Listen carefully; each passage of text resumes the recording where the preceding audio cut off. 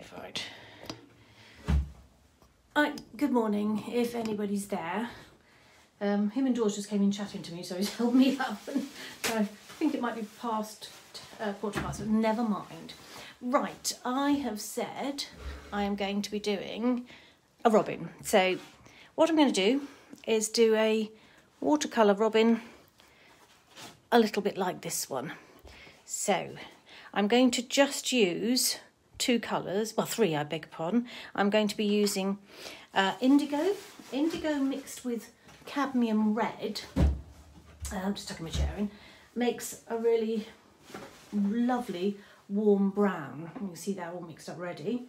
And then I'm going to use a combination of cadmium red and Indian yellow which I've put in this little glass jar for ease, which is for his red breast. So let's get on with it. Just prop this up somewhere. And no drawing, as you can see. What I tend to do is basically draw with water. So we could end up with a very interesting version of this robin, but I'm going to give it a go. So I'm using this is a Rosemary Co. See, that's worn out. The writing is on there somewhere. So Rosemary Co. and Co. a sable, and it's a series 33, really lovely brush. So what I'm going to do is paint with water to get the shape. I'm hoping you can see this. I'm starting with the top of the head, so I'm just putting that shape in there. It has quite a sort of squarish bit because of the angle of its head, and I'm coming down past its neck. I mean, the thing is, when you're doing painting with water, it allows you to alter things quite significantly as time goes by, so that's quite useful. So I'm just thinking about I'm thinking about his main body here. So now I'm doing a few marks like this. If you get some hit and miss with your brush, that's actually really quite useful. In fact, I'm looking at it now, that needs to go up a little bit. It's difficult with the light trying to get the right shape, but it will all come out in the water, I'm quite sure of that. I will be using this lovely little brush, but I used it a while ago. This is a Rosemary & Co. as well, called an extended point, series 46, size 6. I think that's going to be very useful for this painting. So he's got his little head tilted up, and I will just use this brush immediately for his beak, loading it up with water. And just check the angle, because he's looking up quite a bit. It's quite a pronounced sort of raise of the head. So if I just pop that in there, and as I say, if there are little gaps, it really doesn't matter. That's quite desired, actually. And then I wonder if any of this is reading the water that I'm putting on here. I've just noticed there's some people here. Sorry, I can't see who as yet, so I'll come back to you in a bit. But good morning and welcome. Do you know, I can see he's getting a really fluffy little robin. It's fluffing his feathers for the winter. Right, then where his wing is here, I just want to make sure that that's kind of got plenty of water. Excuse me. Then his tail feathers come off sort of. I'm actually only going to leave it there and build it up as I go, otherwise you're going to get a bit too bogged down, but I might just pop the legs in whilst I'm thinking about it, so it comes down here. It could end up being a completely new species of robin, who knows. In fact, the thing is just to get on and have some fun with your paints, isn't it? There will be, I might just pop a little bit of that in now. He's on a branch, so I'll put that in now. Okay, so I can put that down now. Excuse me. And I'm going to go in with the red. So I'm sticking with this. Why am I sticking with it? No, I'm not going to stick with that brush. Nope. I'm dabbing my brush off. I don't know if you can see. I've just got a bit of this tissue. Just dabbing a lot of the water off my sable brush so I can pick up a lot of the red and spatter it, and why not? And that allows me to start dropping the pigment in, and so I'm literally going to touch the paper and allow the pigment to do its thing, have a little wander around. And if it ends up being I need stronger pigment, that's good. I'd rather have less at the moment and then be able to add. So bringing that down, deliberately leaving that area there, just dropping the pigment in and thinking also about the direction of the feathers, so even at this point, this early stage of the painting. I'm dropping that in. Allow it to really have a bit of fun wandering around. Pop some there.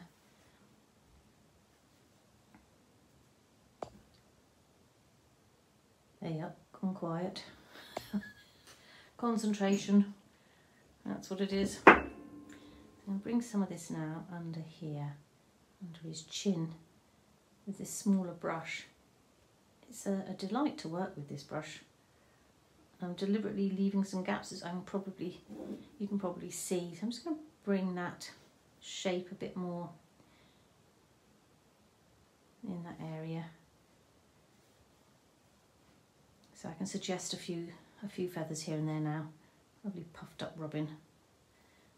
Excuse me. I'm going to take a little bit of, well, I'm just picking up a bit of water because what I want to do is just suggest some of that pigment into his tail feathers. And it doesn't have to be exact. I mean, if you want to paint it in a more accurate way, then that's fine.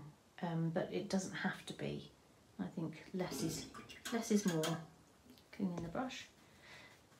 And keep catching. I've got my phone charger on, so it's keeps the lead keeps bashing the my little easel sort of thingy. I'm going to put a tiny wee bit of colour on his beak so that you can see that. I don't want too much at this stage, but just a bit. And if it blends, that's kind of okay. I don't mind. That's getting a lovely little swirl there, just so that you can see it really. And I'm now going to start coming around the edges so the pigment you can see is probably all starting to settle, and that's one of the good things about cadmium red, which does granulate a little bit. If I lift that up a bit further and allow you to get got these sort of like little spots almost, but that's quite desirable. That's okay. I'm just going to tip that pigment so I get a bit more concentrated in his breast. Oh, that's good because the pigment's now going down his legs. Good.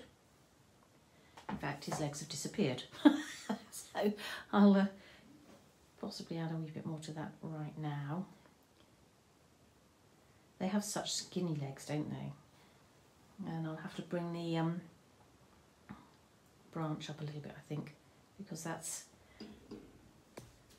gonna they'll have super long legs otherwise, so improvisation at the ready. Okay, get that branch going in now. Again, I'll add to it. Don't they have spindly legs though? It's interesting. I'll have a little bit more red just down here to fill in this area, but I want to see that bit there. I want to keep that because that's discerning between his body and his tail feathers. So I just want to keep that a little bit more exact. And his wing will tuck in there in a minute, so yeah, I'll leave it. Actually, looking, compared to this one, it's a tall and skinny one actually, not such a fat one. Huh. That's because I'm sitting down, it elongates your perception of it. Okay, picking up the brown, so this is cadmium red and indigo, which is an interesting combination, but it does work very well. So what I want to do is start putting some of that colour in a little bit down here. I'm coming away from the red, but of course, as you can see, it's so wet, it's going to merge, but that again is absolutely fine at the moment. Probably a little bit around the edge of here. If you touch the dry paper and the wet paper, the two then merge quite nicely, which is a lovely thing. See how that's starting to move around.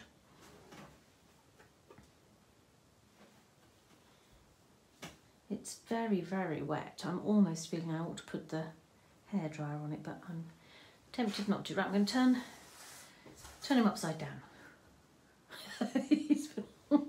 Now, why has that amused me? But it has. I would like a little bit of the brown just at the top here now, and I'm hopefully you can see this. I'm touching the dry paper, but then also touching a little bit of the wet pigment as well, just to start getting the shape of his head a bit more designed. And I'm also thinking about feathers, so allowing that pigment to blend. Let's see. There we go. Don't want him to look too scruffy. I want to fill some of that in. He's not had a night on the tiles. He's nice and relaxed. But at this stage, I want to have the lovely suggestion of those lovely warm feathers. Just get a bit more pigment.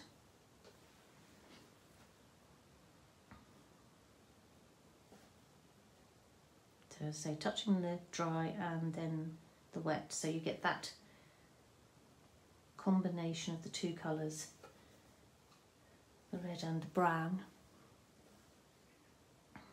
And down here for his legs.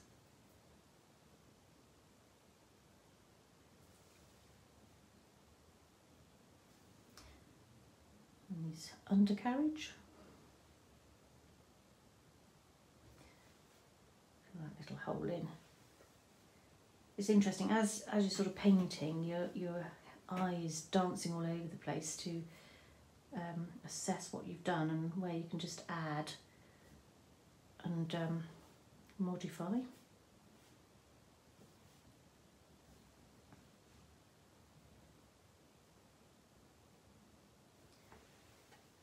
As it's so wet, this wonderful travelling of the pigments is gorgeous. I really like that, watching it, and the fact that they split as well. I'm going to just take colour off this brush a moment, taking a lot of the pigment and water off. I want to lift some of this. There's a lot of water there, so I'd like to take some of that off. That's it. And just there. I'm actually just lifting out a little bit because I want his wing to come around in a minute. And then adding to it. Got my tissue.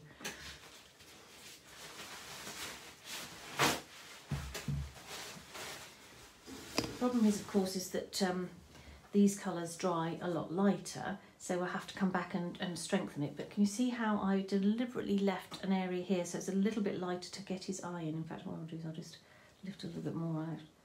So when I come to paint the eye, there's a lighter area.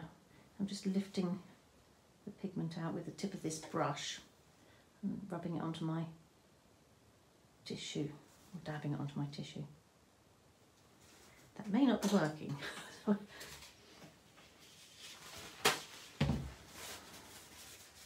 So tissue to the rescue. I just might as well do this now while I think about it. Just dab a little bit. I don't want it to be too light. I'll get that shape ready for the eye in a minute, because then I can add rather than take away. Okay. And I need to add a bit more brown here on this side. Just going to lay my brush using the shape of the bristles to help guide the shape of the feathers.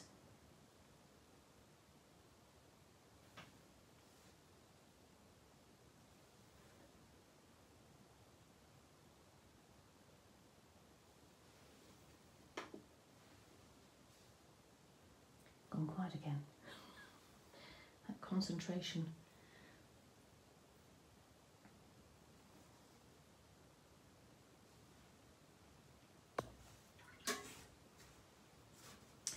I'm going to just lift that area out because I'm forgetting that that's his wing there. So I want to come back to that when it's a little bit more dry. Never be afraid to adjust. That needs to be quite a bit darker.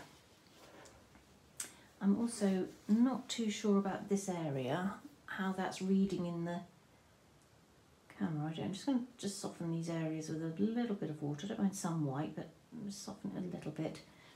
Maybe put a bit more pigment in. And I think this time now I need to strengthen my cadmium red and Indian yellow. So I'm just going to get some more pigment, picking up cadmium yellow, less water this time, so quite strong, and then the cadmium red. I hope it's a really cheery, bright orangey red. There we go. And you can see that's a lot thicker, so that I can start building the strength of pigment. They have warmer, brighter red breasts. Actually, a little bit more cadmium, no, Indian yellow, sorry, just to make it lovely and warm.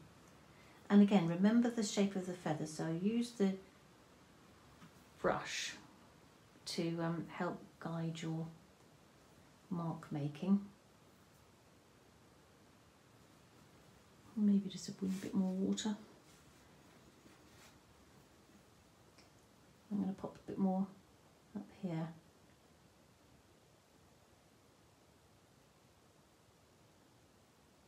I'm literally dabbing, as you can see.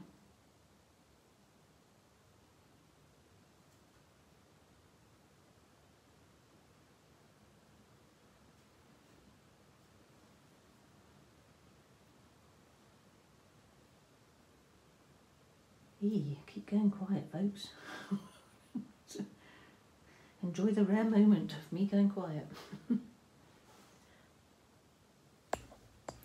a little blob there. Not that that matters. That's better, it's more cheerful, isn't it? I'm clearing my brush. You can tell that cadmium red is opaque. Look at my water.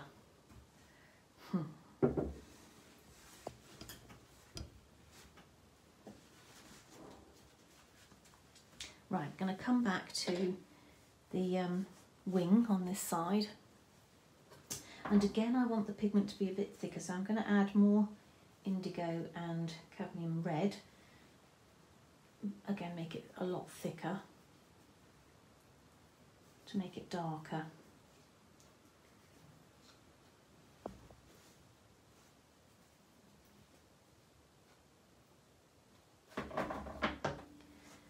Add a few darker accents here and there, and then I can do this wing, which is sort of tucked around here.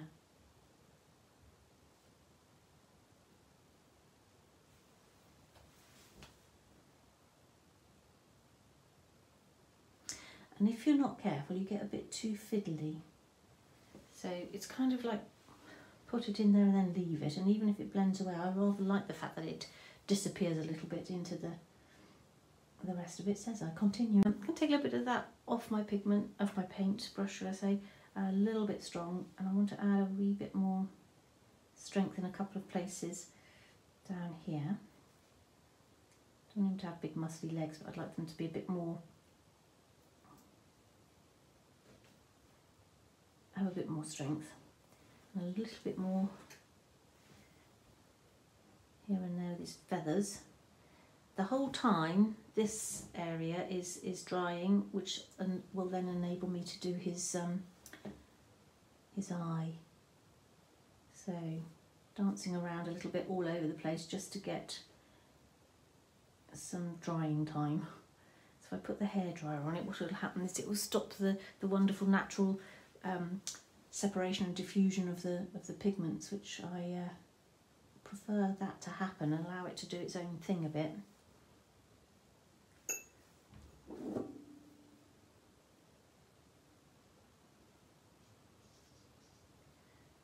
I could answer some questions. Shall I have a look? I'm just standing up so I can see as well what anybody has said.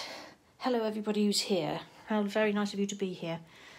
Thank you for your company. So this is our little Christmas robin.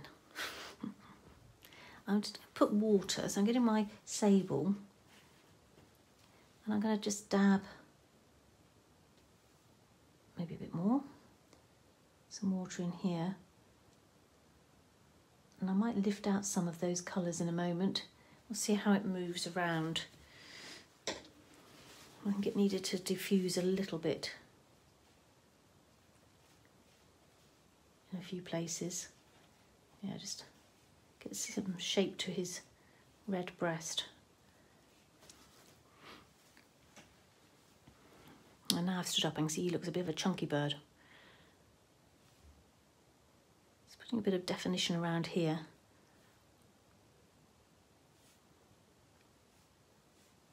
But I think this kind of painting needs to be, as I said just now, less detailed, less fiddling, and more just enjoy it. I'm going to pop the beak in. Again, just literally going over that line. This brush is fabulous. This is this series 6, no sorry, it's a size 6, series 46 extended point by Rosemary & Co. Absolutely gorgeous. It has to be in your arsenal of brushes. That's quite wet, as you can see, so I don't want that going down too far. So keen to get on and do the eye, so I'll step away for a minute. I don't know, maybe I'll do a bit of fiddling here. Be aware, don't fiddle. Or maybe just a bit. Some darker bits here and there, quite nice. Right, just don't do too many. Right, gonna turn him around and do this eye. Oi, oi, oi, oi. Sticking with this wonderful brush. So he has, it's sort of a bit flat like that, and then it goes up. If it bleeds a little bit into the red, that's not too bad. What you want to do is keep a bit of a white spot in the middle to suggest light. Let's see if I can do that without trashing him. His mascara's running a little bit. But I don't mind that too much.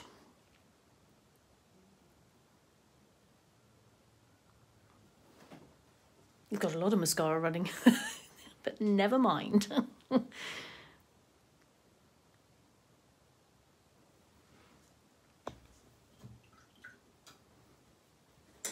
My tissue that I've got, I need to buy some kitchen paper, doesn't lift as well, but I might just see if I can get some of that out. I think I'd say the biggest thing is not to worry too much.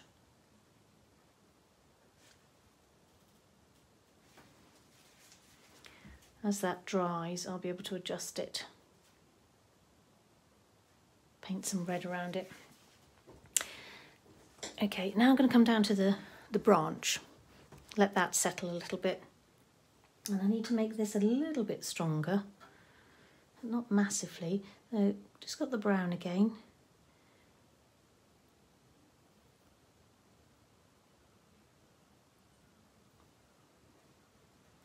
What I might do, good old green gold, is add a touch of green gold because it'll suggest that there's some moss or something on it. See, I haven't filled in the whole thing. The reason being is I'm going to come underneath with some water in places to just get a bit of lighter colour here and there by allowing it to fade away. And a tiny touch of green gold. It just adds a bit of difference to the whole look of the branch, rather than it just being this sort of dull brown. Got some lichen on it. Excuse me.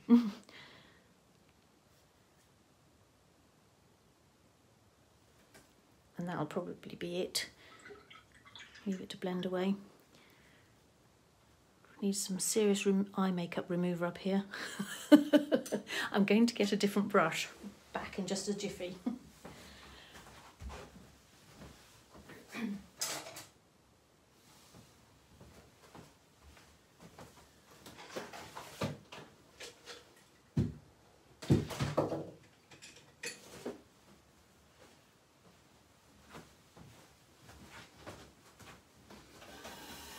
needed a brush with a firmer point so I can direct where I want to lift the pigment out around his eye. So it's a totally old, no idea, but it is a sable. It's a little bit more firm. I want to just lift some of this out to correct the eye. That's what happens when you're a bit impatient, isn't it?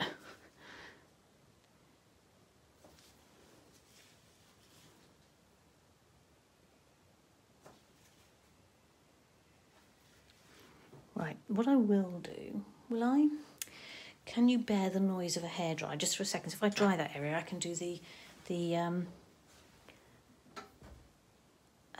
eye better. And now I'm just looking, thinking, I might have a bit more red in here. It's the trouble, fiddle, fiddle, fiddle. It's dangerous. Oh, I like that.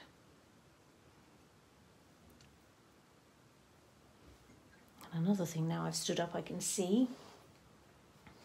This is the trouble, it's why I don't sit generally to paint, because I'm short. So you get the perspective wrong.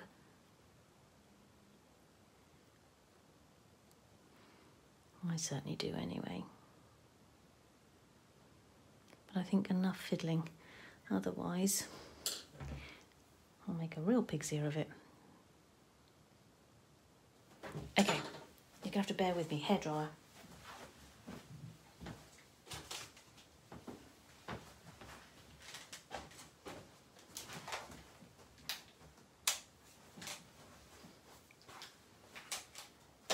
Just for around the eye.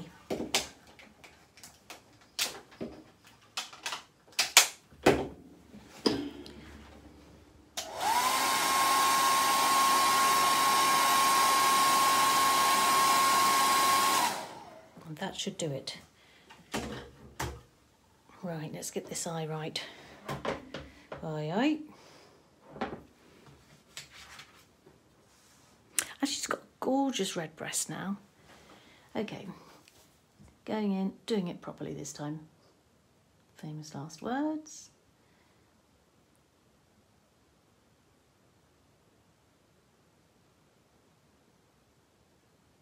Don't paint over the light bit.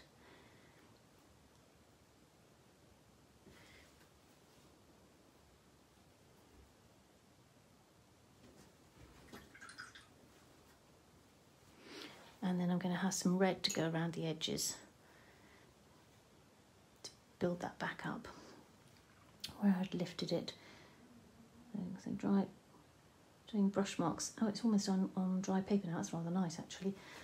More controlled, although I do love wet and wet, but I can just now literally sort of draw around his eye and then get those marks to come away.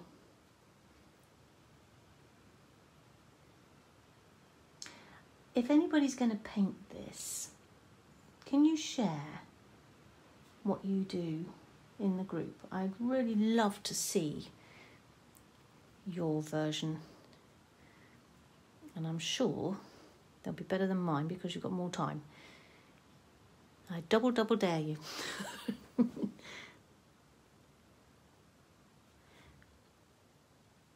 Giving that sense of direction now. Kind of looking like a cockerel at the moment for me. My imagination's hilarious. Right, using the brush now, just bringing a bit more pigment down here.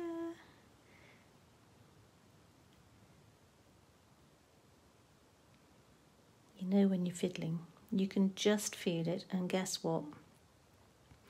I'm fiddling, but I'm having fun fiddling.